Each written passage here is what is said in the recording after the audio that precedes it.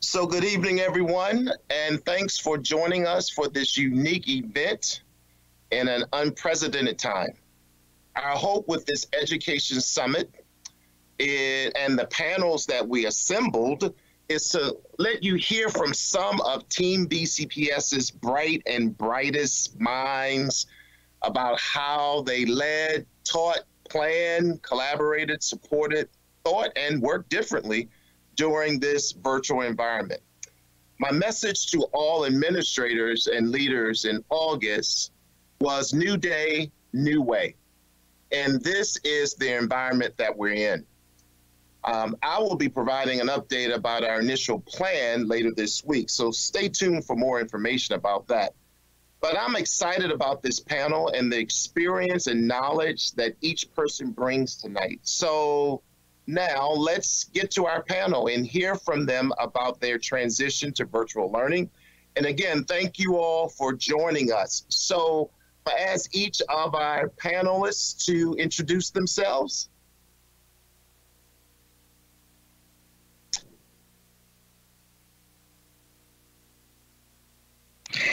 Good evening, Dr. Williams. My name is Rochelle Archulus. I am the proud principal of Woodlawn Middle School. This is the start of my 24th year with Baltimore County Public Schools, and I'm the current BCPS Middle School Principal of the Year. Hi, good evening, everyone. My name is Christina Byers, and I am the Community Superintendent for the Central Zone. I am starting my 24th year in Baltimore County Public Schools, and I'm excited to be with all of you this evening. Thank you, Ms. Byers. Next. Hi, I'm Becky Fesser. I am your 2020 Paraeducator of the Year from Middleborough Elementary School. This will be my 5th year as a paraeducator and my 10th year in the county overall. And I'm happy to be here. I'm very pleased to have been invited. This is a great honor for me. Thank you. We're glad to have you. Welcome.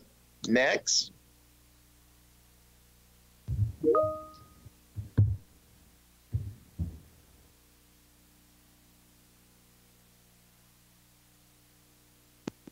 Kelly, you'll need to unmute.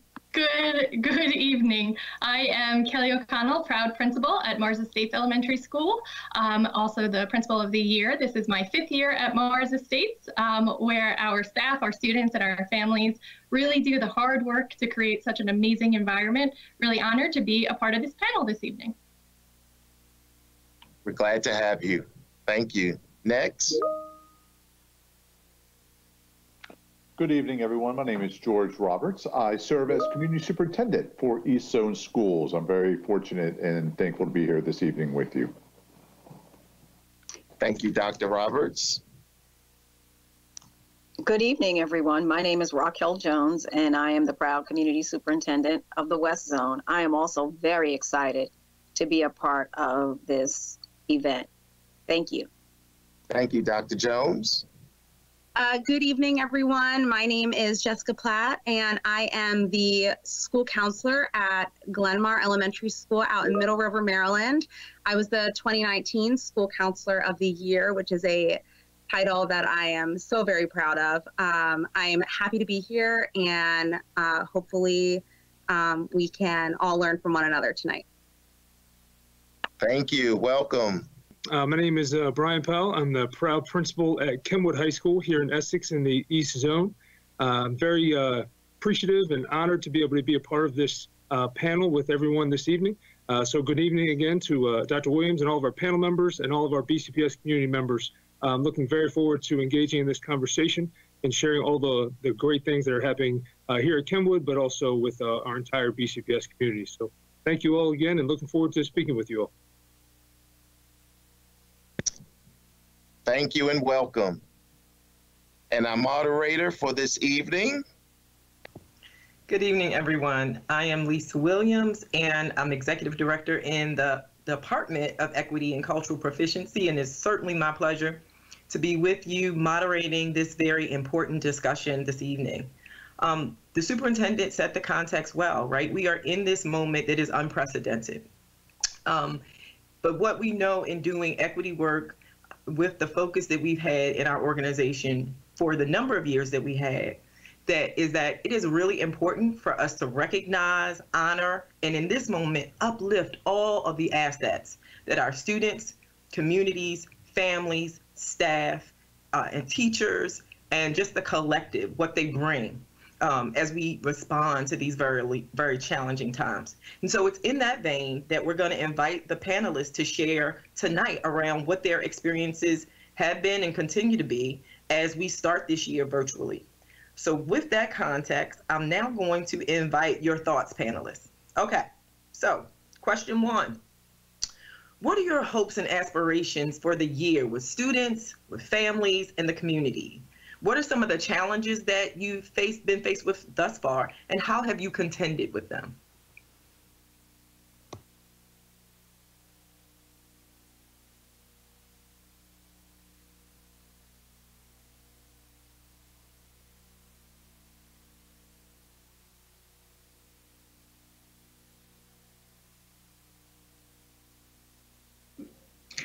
I'll take that one. Thank you, Dr. Williams.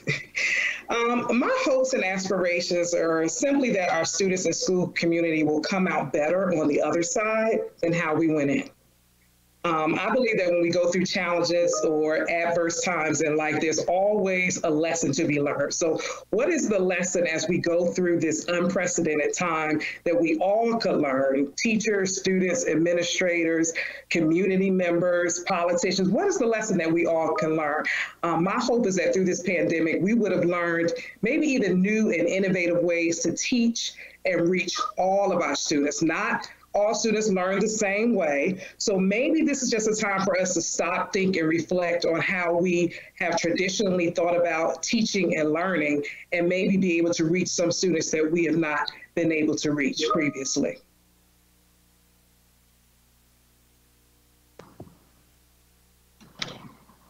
Thank you, Rochelle. I want to just add on to what you were saying, because when Dr. Williams posed this question, I had a similar reflection in that my hope is truly that we see this difficult time as an opportunity to better serve our students, as you said, in unique ways that are more aligned to their needs.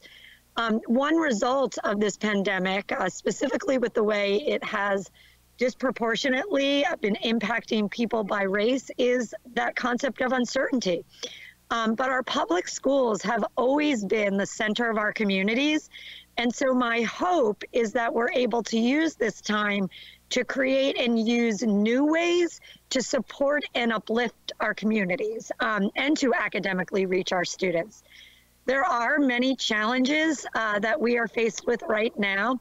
I know personally, one for me is the concept of remaining centered. And as a leader, I always try to help those around me remain centered as well, because really we need to remember that our focus through all of this and all of the challenges that we face really needs to be on our students, their families, and how we can best support them academically and support their social emotional well-being. So thank you. I just wanted to add on because my reflection was similar to yours. Yes to centering. Love it. Love it. Jessica? I was just going to say that. I fully support everything that she just said. And just to add on to that, one of my hopes as a mental health professional in the county is that we see this as an opportunity to build connection, even though we are apart from one another. And what I have already seen just in the few weeks that we've been back into the school year is like such an enormous effort among our school community to connect with our students, to connect with our parents, to connect to the families in our community, even though we're apart via Google Meet, you know, through our back to school night, through school supply distribution, any way that we can see and connect to our families and keep them coming. And our kids are showing up every day. And so I feel like it's been, I'm so hopeful that we'll just continue to build upon that and maintain that sense of community, even though we can't be together in one school building. Thanks, Jessica. Brian? Yes, absolutely. Definitely echo those sentiments from my colleagues there. And just to kind of build upon that is in terms of hopes and a big hope and aspiration is that we continue to focus on growth for our students. No matter in this virtual setting, we still want to focus on our students' goals, their aspirations, what they're striving for as they work through their academic settings, through their sports goals that they have, and all the extracurricular activities that especially we have at the high school level. We just want to continue to be able to focus on growth for our students, our families, our teachers, us as administrators. We are finding that we are all learning many new strategies and many innovative ways that we're able to connect with our students and families through this time. But as Rochelle echoed earlier, this is a time that we're all learning together and going to be able to come out on the other side, better in what we do. And that's there are no doubt challenges that we've experienced, through these times. But one of the major things that continues to be at the focus is what our students need, what our teachers need, what our families need in the immediate. And so we love to continue to hear that feedback from our students and families and teachers so we can continue to focus on putting those things right at the forefront and making sure that we're providing those things and what our people need, right now. And that's really what we want to continue to focus on. Thank you, panelists. So I want to take a moment and summarize before we transition to the second question. So I heard that this moment has a lesson to teach us, right? It probably has a multitude of lessons to teach us. And so there's a call in to what are we willing to learn, right? From two of our leaders. There's an opportunity for connectedness in greater ways, right? A shared humanity in different and more complicated and complex ways. And then how do I stay centered as I do all of these things so that I can focus on the work that can be done because our students are showing up.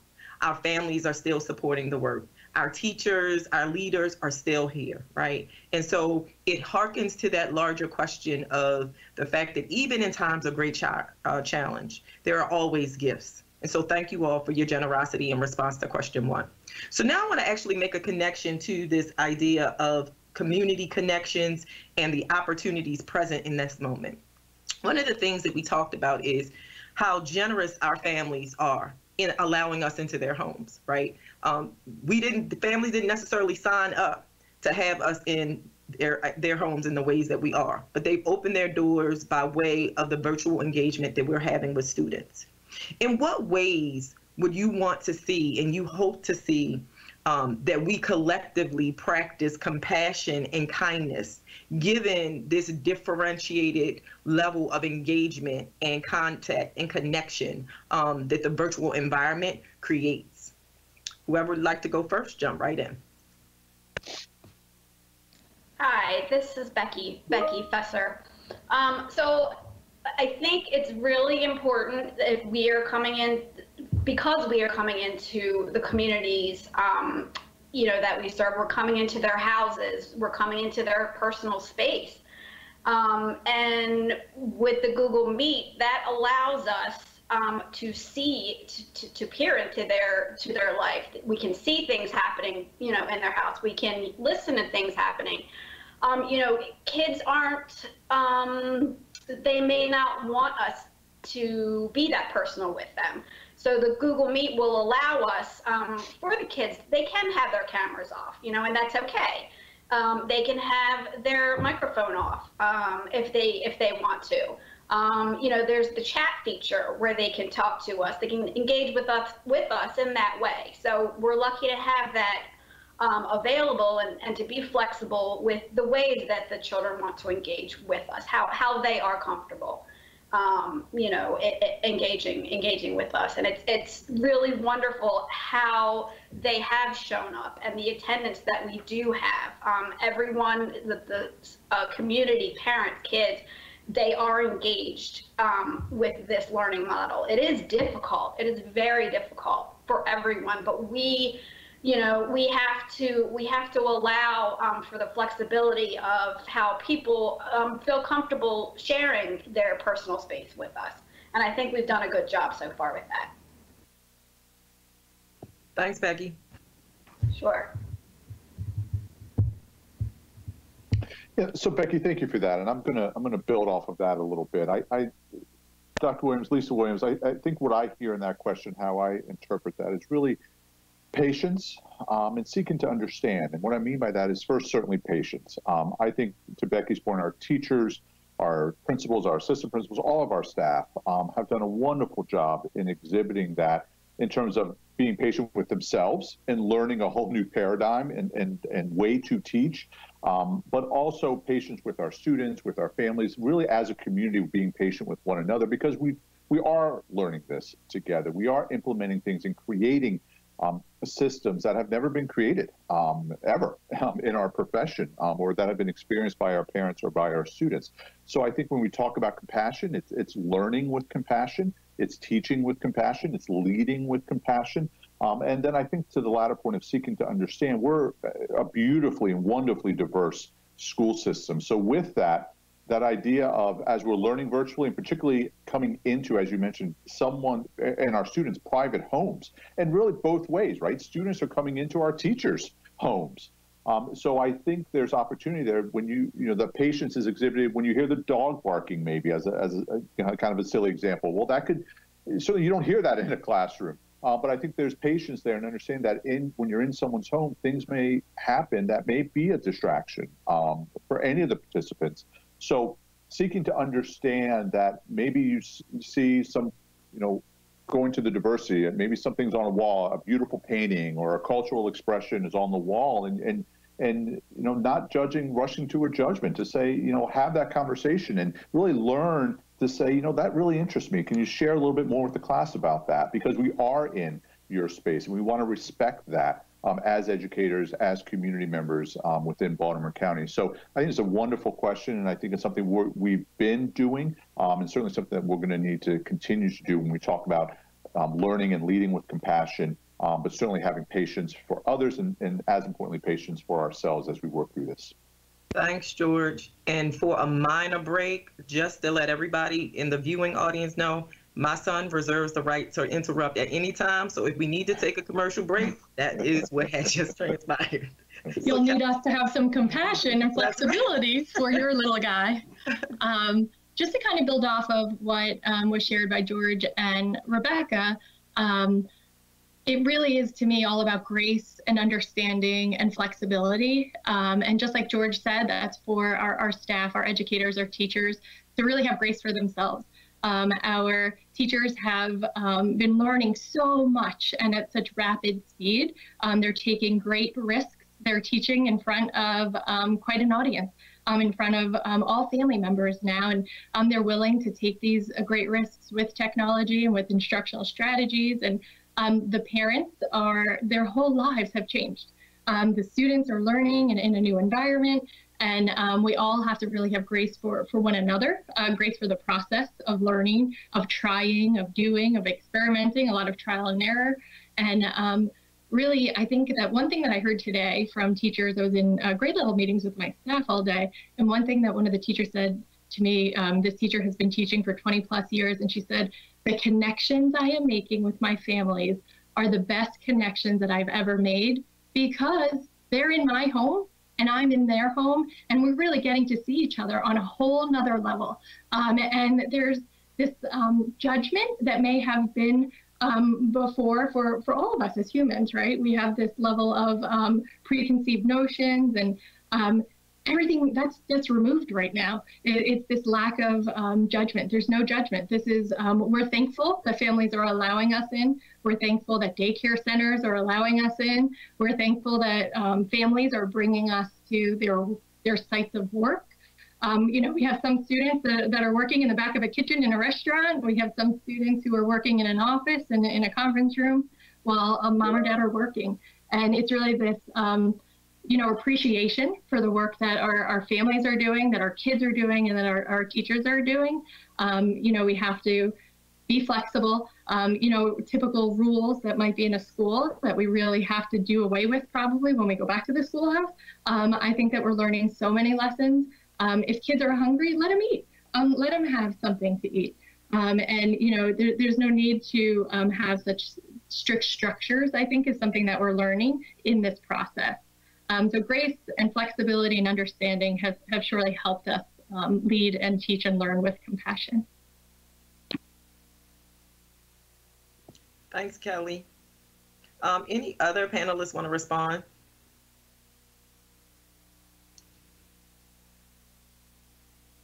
And so, Kelly, you actually said something that makes me think of another question that I'd like to offer.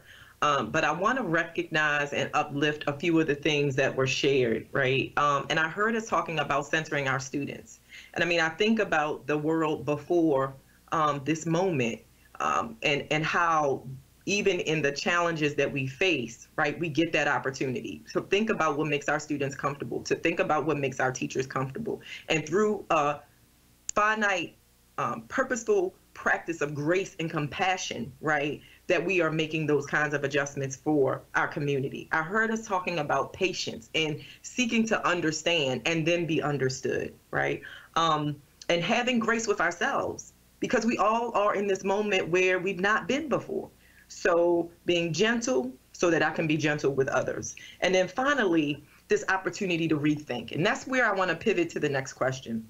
So as we have this opportunity to rethink what education can look like, reimagine, one of the wonderings that I have is, what have you seen or experienced in terms of relationship building, right? I have been so inspired by the kinds of conversations we are having now about the authenticity of relationships that we are finding ourselves in with students, families, and community. So what are your thoughts and what have your experiences been around the depth of relationships that you are finding being formed across the community? And how are you finding interdependence more pronounced as a way of business for teaching and learning right now? So I'll go on mute and invite the panelists' perspectives.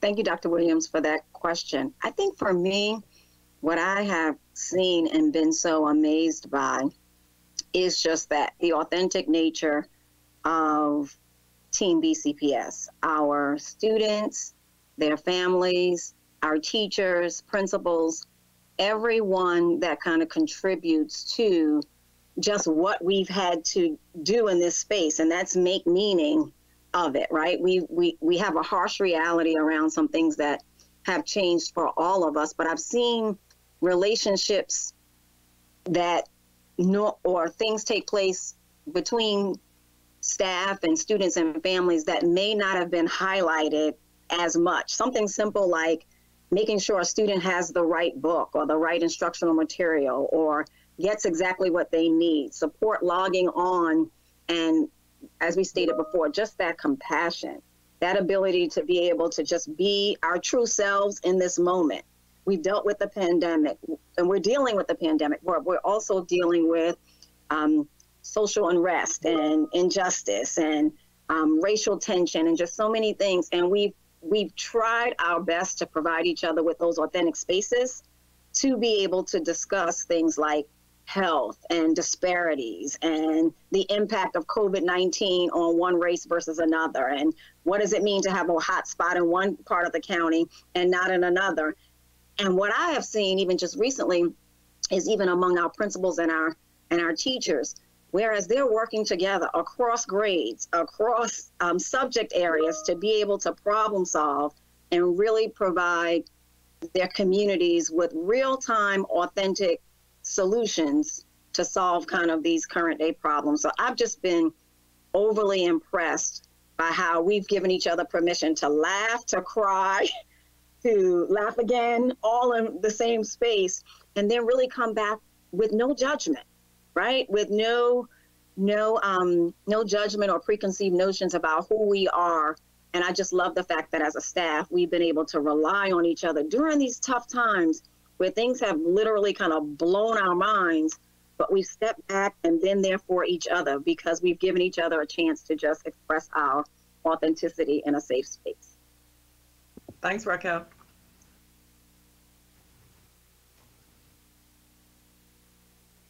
No. Okay, go Brian. I'm sorry. Absolutely.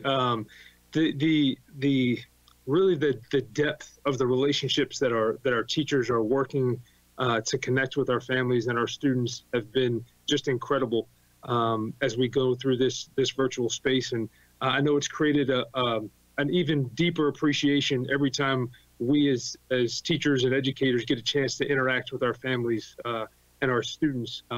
I'm trying to think of any way I can come up with a reason to do a drive-through to pick up materials or things like that to come through the school building so we can get a chance to see students and families and just to see smiles on our kids' faces and to be able to interact with our families and parents and even their siblings when they come with them to pick up materials. Even if I find myself, heading out to the cafeteria patio just to be there for meal distribution as families come up, and just trying to find any which ways that we can interact with our families, in a safe manner. And that's very important to us as what we do as educators. I can't thank all of our educators enough and our teachers around the county, and especially at Kenwood, with what we're doing to build those relationships with our students and our families. I also have to give a huge shout out to our students. I can count numerous times where I've seen and heard students checking in on their teachers. Our students have heard so much from our teachers and teachers checking on them. So many of our students are checking on our teachers, making sure our teachers are okay. And I can't express enough gratitude for those items and thanking our students for doing those things and thinking about our teachers all as well while we're thinking about them. So just to see the extreme depth of the relationships that we are creating in this manner, and we just all can't wait for the opportunity potentially to see each other and interact in the safest way possible moving forward from here, and supporting each other and all learning together through this. Thanks, Brian.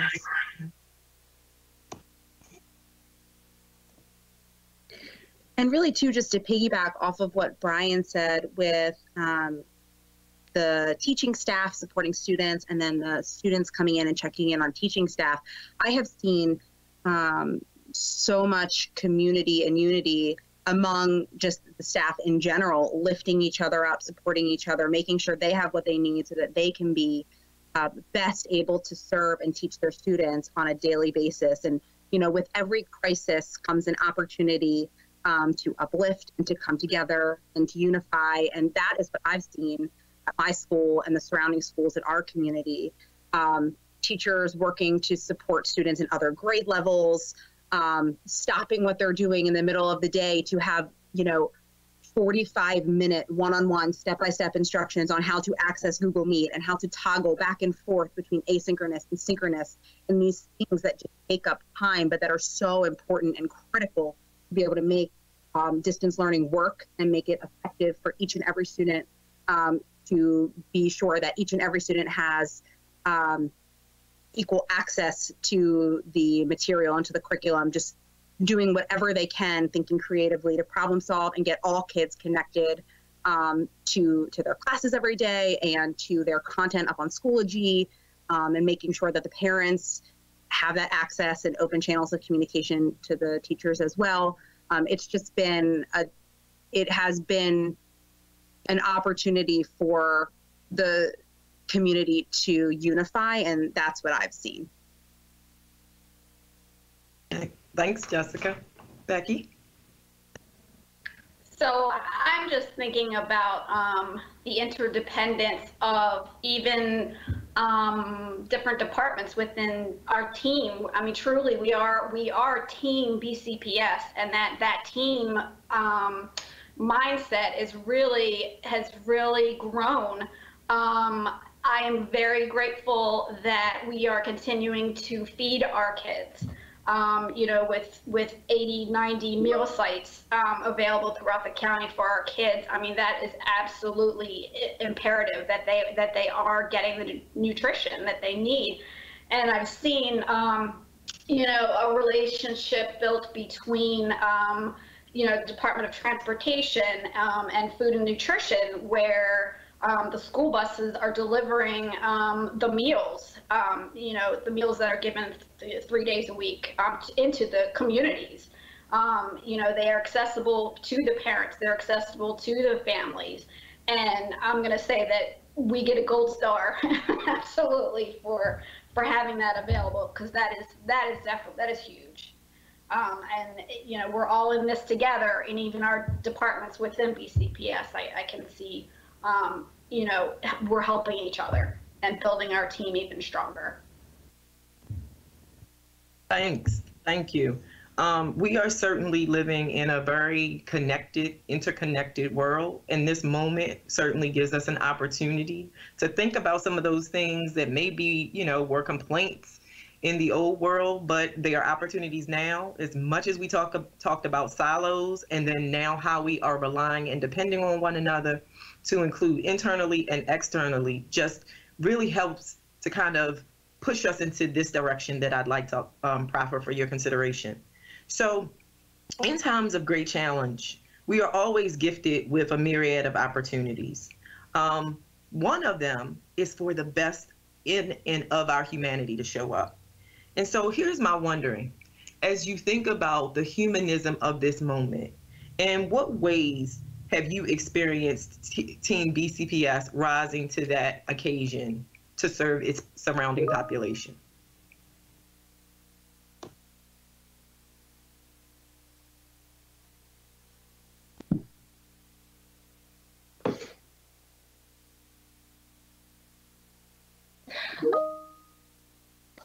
Hi there. I could take this one. What I am kind of thinking about is this state of uncertainty, where our teachers are not sure when they're exactly coming back. Our kids aren't exactly sure when we're coming back. We're not sure when a vaccine is going to be available. Just globally, there's just so much uncertainty. So on a global level, you know, so much is unknown, and then you bring it down to our community level with, of course, there's some unknowns. Even with the unknowns, our teachers are still keeping the positive at the forefront. They're still keeping their work about children. They are still finding so much joy in every day being with their kids, and the teaching and the learning, and the text messages that I receive from teachers and the pictures that I receive from teachers. Can you come in and drop into my meet? You're going to love what you see. And they're just so proud of the work that they're doing. I'm certainly super proud of them as well. But the kids and the teachers and the staff are just, regardless of what's happening around us, they are just doing the work that's important, which is teaching and learning and building community. And it's really, you know, when I think about the best of humanity, it really is being aware of what's happening around us, but also thinking of the positive and thinking about what we can control. And what my teachers can control right now is really good instruction and providing this really safe environment. And we're doing that. And our families and our students and our teachers are all working together. So for me, that's really what the best of humanity looks like right now. Thank you. Yeah. Michelle? One word comes to mind in thinking about this question, and that's just resiliency. How resilient Team BCPS, the school community, has really been throughout all of this. All of us are going through various things. Everything that's happening in the world has impacted us in various ways.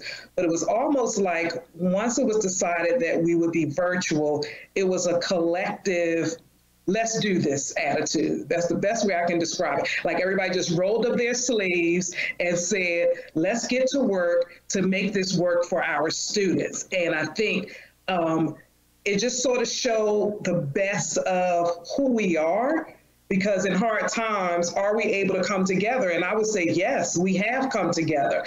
Parents at home said, okay, well, let me make this area in my house available to my student. Let me get a desk, or let me get a trifold and section off an area. They were contacting us. They were coming through. They were patient during device distribution and material distribution. They came with smiles on their faces, as some of the panelists already alluded to in some of the previous answers. And they were just ready to work together and said, let's just make this happen for our students. We can't do anything about the pandemic. We can't change that at this moment. So what do we do in this moment? How do we make it happen for our students? So I just love the fact that we've been able to come together in such a magnificent way. To me, it demonstrated the true meaning of school community. Yeah. So two things. I want to cue the audience to start sending us questions because we're going to make some time for question and answer. And then I just want to acknowledge that let's get to work to make this work. I'm going to give you credit for it, but I'm putting that up on one of my poster board. Okay. I like that one. That's great. So the only thing that I would want to add to what's already been said is that for me, the best of humanity for me always shows up in our students. It's why I do what I do. And I just want to acknowledge that this time, although challenging and different, has been no different in the way I observe our students. I'm still seeing in them the best of humanity. They amaze me. They have found ways to stay connected and supportive of one another. Our student leaders in our school system, our student member of the board, our Baltimore County Student Council members, they are working and advocating for their peers in these difficult times. They're providing forums for students to be able to talk to other students, to get answers in real, authentic ways, in ways that matter to them, which I think is so important. When I've been visiting classrooms, I've had an opportunity to see students partnering with other students as they're working through challenges in classes. They're talking about their virtual study groups that they've set up to support one another. But even with our youngest learners, I've been in classes where I'll hear our youngest learners use language of encouragement with their peers while they're persevering. And they're saying, "You've got this." Or one of my favorites today was a student telling another student, "I like the way you explained your thinking." So again, I just wanted to highlight that one thing that hasn't changed with all of the challenges we've been confronted with is the humanity of our students. It's ever present, and I wanted to elevate that tonight. Thanks, Christina. So what I would add, and really the only thing I would add to Christina's comments really is that extension of our school system community. So we're talking about our business community, our partnership with our county government, with our local businesses, with the local nonprofit foundation. So examples, look at our education foundation led by Debbie Phelps and all the work they've done through their exchangeries and support of teachers, but also in bringing together our business communities, our chambers of commerce, to provide whether it be meals or clothing or hotspots to students in need or families in need. Those are tangible things that all of our partners have done. We've served well over 1 million meals to our community over the continuity of learning since March 13th. And that's a monumental effort and huge thanks to our staff in food services and business services for all that they've done to get that stood up and organized. But as well, we look at some of the non-tangible things. So the school system has hotlines available. So we know this is certainly not only a stress fiscally and tangibly for our community members, but also for emotionally, potentially psychological impact on our community. So the school system has stood up opportunities for kids and families to call, just if you need someone to talk to through this. So it really has been a community effort and a partnership with the school system and the community. So I just wanted to offer that as well. I know those were some of the questions that were posed from the community. Thank you, George. Dr. Williams? So I have questions for our panel. I know we're going to take some questions from those who are watching. So I wanted to kind of start off a little bit because I want to hear from all of you. And they're easy questions, so I'm not putting you on the spot. So it's just really from your perspective, because it's important to hear from the staff. And we'll do this again, Dr. Lisa Williams. There's some students we want to bring on board, and there's some teachers. So to the panel, just curious, what's the one thing that you've learned yourself during this whole virtual learning? For me, I'll give you an example. This phone here is something called Instagram that I really had to learn how to navigate that. So just real quick, Panel members, what one thing that you learned during this virtual learning or during this pandemic that we've experienced since March 16th?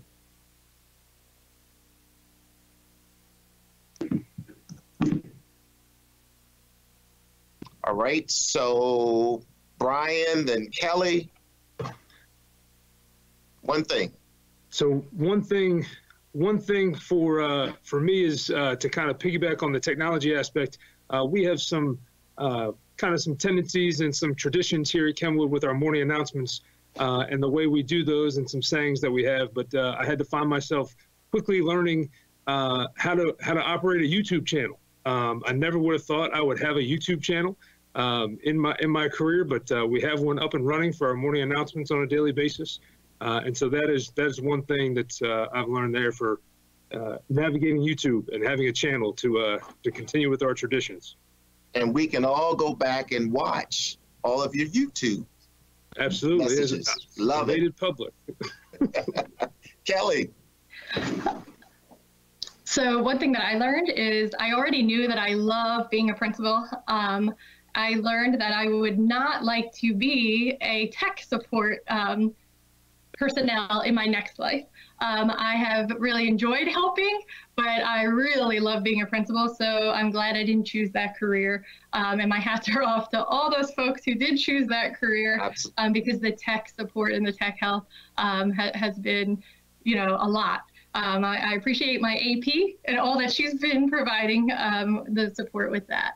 But in all seriousness, just really a huge lesson learned is that I always felt like we were one team in our school, and now it's so evident, and it's really cool. Thanks, Kelly. I think we see Becky and then Jessica. So, Dr. Williams, this is an important question, because I think before the pandemic, I was the last person on earth who did not have a cell phone. This pandemic made me break down and get a cell phone, because my home Wi-Fi kept dropping the kids, and we would be on the Google Meet for a while, and then it would drop them, and I thought, you know what, I've got to get something better. So I got a cell phone, I got the iPhone, using the hotspot, and everything's running well. So I'm now on the grid. Wonderful. I hope it's not a flip phone. I hope it's... No, my husband would not allow me to get a flip phone. Thanks so much, Becky. I appreciate that. Jessica, and then Rochelle. Thank you, Dr. Williams. Something as a school counselor that I preach all the time to my students and my peers at my school is self-care.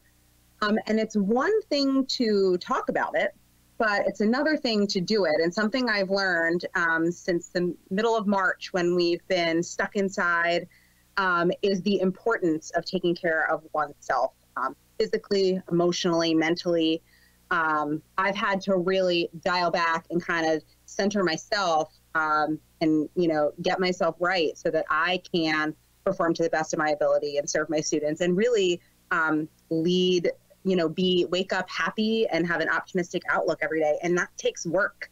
When you're stuck inside every day and there's all of this negativity in the news all the time, and it just seems like Absolutely. One bad thing happening after another, it's really important to just to affirm and nurture and set boundaries so that you can protect yourself and put your best foot forward for you and everybody in your circle. Absolutely. And I'm going to show you this. This is very important to the community. Make sure you drink enough water. Yes. Enough water. You're not lying. I am told all the time I need to drink more water. So yes, I second that. Drink lots of water, stay hydrated. Thank you. Rochelle. Thank you, Dr. Williams.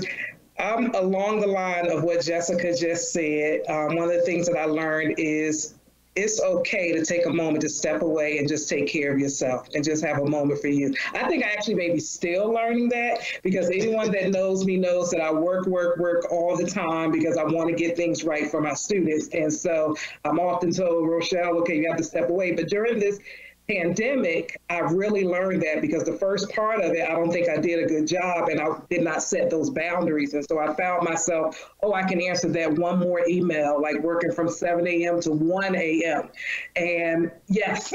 And so I'm like, oh, just one more, because you are not leaving work. Like when you leave the school building, you sort of have that on off, even if you do answer emails that come to your phone. But being at home, that was different. It was no leaving work, so to speak. Right. And so I had to really learn to set those boundaries for myself, because I said, I'm not going to be any good to anybody if I'm totally burnt out and very tired. And so that was a lesson for me that I am still learning. So those of you that know me, hold me accountable to make sure that I am taking time for myself. We're going to email you throughout the week and just say, so did you shut it down at a decent hour? Right.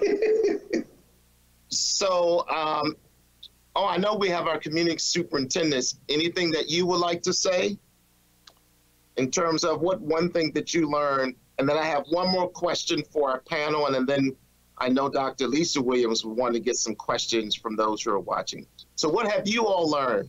So I see my red box around my face. So I'll go first. So Dr. Williams, from the technological standpoint, Google Voice has been something I heard of previously, but certainly from working from home and needing to continue with working and meeting and so forth. So Google Voice has been my tech curve over these past 6 months. Thank you, George. Raquel? Thank you, Dr. Williams. I have learned a lot about the importance of just, electronic forms and the completion of those forms and being able to support principals in that area. I do want to add on that I think from a professional standpoint, I have learned to trust my team and to really know that not only the West Zone leadership team and the Division of School Support and Achievement, but really trust the principals and the teachers to do what's best for their students and families. And anytime I visit a school, I see that in action. So I've just learned to kind of trust the process and trust that our teachers and our staff are doing what's best for students. Thank you. Thank you. Christina? You're on mute.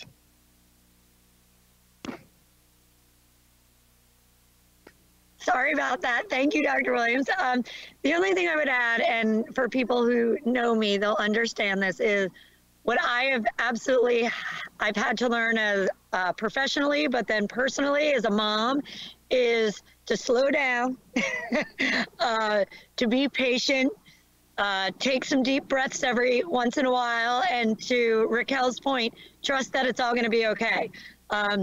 I have a tendency to have one speed. It's a fast speed. And you can't always do that in this environment. And so I definitely have learned, slow down, be patient, breathe, and it's going to be okay. Slow down. See? All right. Back to the panel again. Because we have folks watching, and they may be parents, staff, students, what advice would you give to our audience? Whether it's a parent, advice to any of our parents, advice to any of our teachers, advice or staff, advice to any of our students. So I'm gonna whip around again. What advice would you give? And keep it short, because I want to make sure we get to these questions. But let's just start with, Becky, she's up there. Hi. I'm going to say reach out. Please reach out. If you are having trouble, if you are a parent and you don't understand something, if you are a student and you don't understand something, if you are a staff member and there's something that's really, really getting to you, seek the help, because people have opened themselves up to helping you. There's no dumb question, as you say. That's right. There's no question too small. And we are there for you. We are there for you. Absolutely ask and seek out what you need. Love it. that Jessica? And then Brian? Good. Yes, I would. I agree with what Becky said. And then my advice would for the teachers is just keep doing what you're doing. I was in a third grade class meeting just earlier this week, and we were doing a social emotional check-in, and one student shared that she was feeling super duper amazing. And when asked why she felt super duper amazing, she said, and I quote, I even wrote it down because it was so sweet. She said, "I am feeling super duper amazing because I am part of this school family." So it makes my heart beat fast just thinking about it now, and I get like choked up and emotional about it, because it's not only that she feels part of the school community, but she feels part of the school community when sometimes it feels like our community is so dispersed right now with distance learning. So for her to feel that and to genuinely and candidly share that with her class and be so vulnerable like that was really special. So teachers, keep doing what you're doing. Your students are noticing, and they show up every day to be with their classmates and to be with you. So just, keep pushing through, because, they need you, and we need you. Absolutely. Love it. Brian? I would say my advice would be is just continue to set goals, whether they be daily goals, weekly goals, monthly goals. Just encourage everyone to continue to set those goals. If there are challenges that pop up while we're reaching and striving for those goals, continue to persevere, reach out, get support, ask for support. Even if you see me in Gershbecks and walking around, please stop me. I'll be glad to help in any way. But that's the biggest thing, our biggest advice is we want to continue to grow together through this. And I just encourage everyone to continue to set goals for themselves, whether they're academic, personal, professional, whatever the case may be. Just continue to set goals and work towards them. I appreciate that. Setting goals. Kelly? And just to kind of piggyback on that, I would also just remind everyone to give yourself grace, have patience, know that we are all doing our best, and just continue to do your best, and reach out when you need something, when you're feeling a struggle, when you just need to vent or talk, just give us a call. We are here for you, and we've got this. Together we can do it, and we will. Thank you. And together we will. We got this. Love it. So mine, Dr. Williams, would be dovetailing off of Kelly's, stay compassionate, remain compassionate, again, for yourself and for others, and also stay flexible. Things are changing. Everything's changing on the minute, on the daily. So certainly that flexibility as a characteristic is certainly going to be well worth it, certainly as we continue to move forward. Flexibility is important. Thank you, George. Rochelle? I would say just continue to believe that things are going to work out the way they are supposed to. Even when things look dim and you don't know how it's going to end up, that just continue to believe that things will work out for you and your family, and just know that we are here for all of our families. So as Becky said earlier, just reach out and let us know. I'm still maybe one of the last believers that 2020 has something good to offer. A lot of people saying throw 2020 away. I am not going to say that. I am going to speak positively and believe that 2020 is still going to produce something great. And so that is my belief. And I would say join in with me and just believing that the best is yet to come. I'm right there with you. We're optimistic. And we got two more, Christina and then Raquel. And then I'm going to turn it back over to Dr. Williams, Lisa Williams. Okay, so my advice would be to trust yourself and those around you. I think sometimes times of uncertainty cause us to doubt ourselves, right? We doubt what we're doing. We doubt our decision making, whether it's as a professional or as a student or as a parent. And so my advice is to don't let uncertainty breed doubt within yourself. Trust yourself and trust those around you. Absolutely. Trust yourself and those around you. Yeah. Thank you. And so just very quickly, I absolutely agree with all that was said in terms of advice. I think the last bit of advice that I would add on to that is stay healthy and stay focused Do not let the distractions and the stressors around all of us kind of keep you from maintaining your health. Your children need you, parents and guardians, principals, your teachers need you, teachers, the students need you, and we at Central Office need all of you. Stay healthy, stay well, take care of yourself would be my advice. Love it. We need you. We need all of you. I appreciate that. So Dr. Lisa Williams, I inserted myself. I used some time, but I just had to ask the panel members some questions, just what we bring, what they bring to this forum. And you know, I have some ideas about some next steps, but I want to turn it back over to you because there may be some questions. I'm not sure. Sir, we are at time. So we can codify the questions and absolutely create a format for some response, but I want to be mindful that we are at 6 o'clock. So well, go ahead. Let me say this. So I see a continuation of this. You know, we have our teachers that we want to invite. And so we're going to think about what that might look like, and definitely our student leaders, working with our student member of the board. So we're going to have some next steps. But I just want to thank everyone on the panel for being here. And of course, our moderator, Dr. Lisa Williams. It was an idea of bringing a collective group of individuals. As you see, we have our support professional, we have our counselor, we have our administrators, we have our central office to come together and just talk about some of the hopes and challenges. But I wanted them to really give that advice to our community. And I appreciate each and every word that they said. And we just have to be flexible. There's a lot of unknown. We have to stay together. I like to say sometimes we have to keep the noise away and just stay focused, stay healthy, trust yourself, ask questions, reach out to your school leadership, to the teachers. Give yourself grace. I love that comment.